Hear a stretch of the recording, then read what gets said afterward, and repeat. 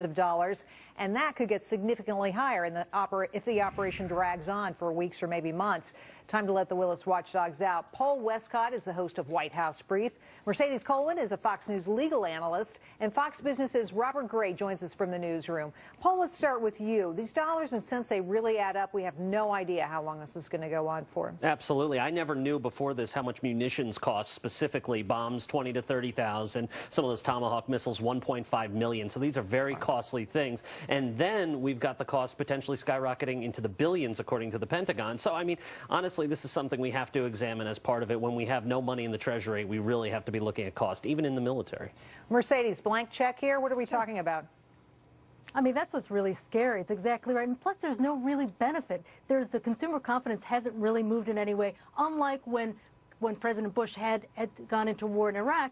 There was a boost of consumer confidence. There was a lot of infusion of American patriotism that affected the stocks. There's no effect whatsoever here. Well, Robert, it was sort of like a surprise war. You know, like one day we were not at war and the next day we were. Yeah, absolutely. And I think that's caught a lot of people off guard. And keep in mind all the other flashpoints we've got going on around the globe now for investors in particular. You think about anything from European debt concerns to the unrest in other parts of northern Africa and the Middle East. So there's a lot to focus on, then throw Japan and our own uncertain economy into the fire at once. So no doubt, no surprise consumers aren't. But yeah, just as Paul was saying, $250 million we went through in 5 days just without blinking. That's just on missiles alone. So, you know, somewhat of a stimulus maybe for the defense contractors whose stocks yet aren't reflecting that. But this could be a real drain on the Treasury.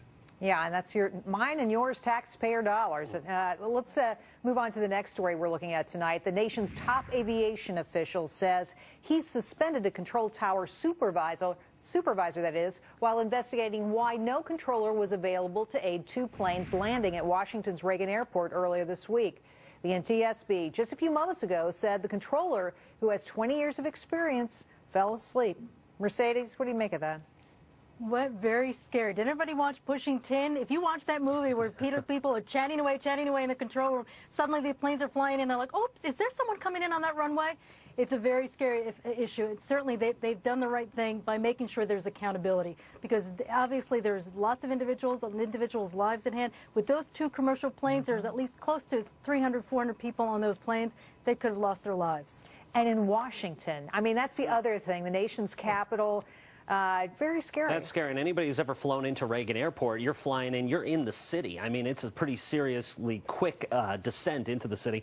And honestly, I give kudos to these pilots. They were the ones who were talking to each other, the pilots flying these, saying, all right, I'm going to go around, and they all communicated with each other. But this guy suspended, he should be fired. I mean, falling asleep, I don't care what the reason was, unless he had some kind of, you know, medical reason. I'm sorry, this is not a good thing. Robert, do you agree? Not a good thing?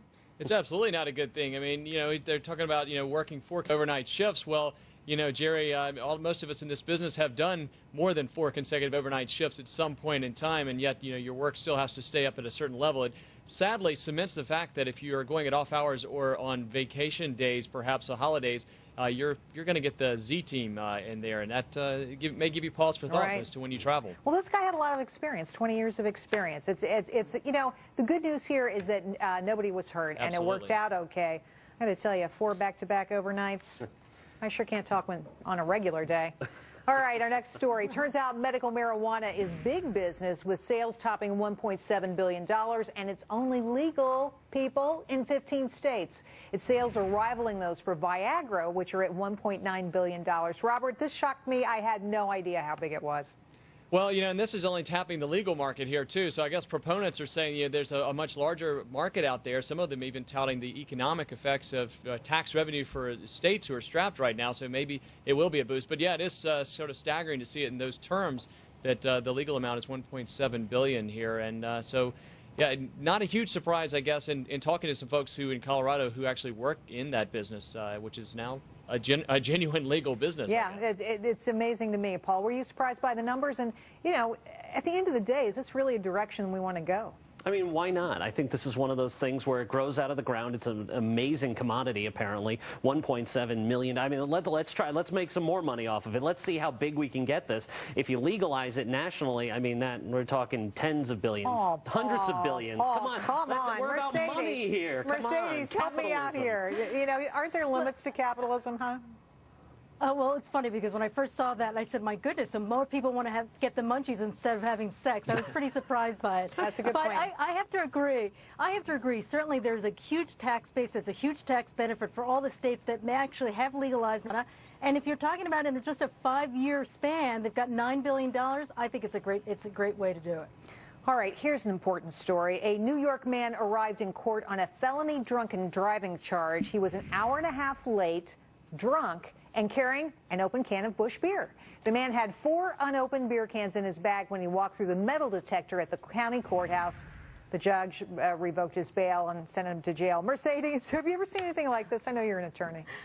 I tell you, I can't even imagine. Note to self, if you've got a pending DUI and you're going to be sentenced, don't show up hiccuping and sort of swaggering into the courtroom, so it's obviously very apparent that you're drunk.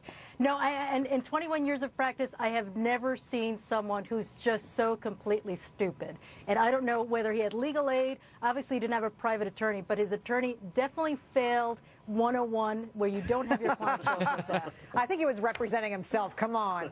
I mean, no lawyer would have let that happen. I don't think. Maybe so. All right, well, we have to wrap it up there tonight. Thanks, Robert, Mercedes, and Paul. We'll be right back with My 2 Cents more.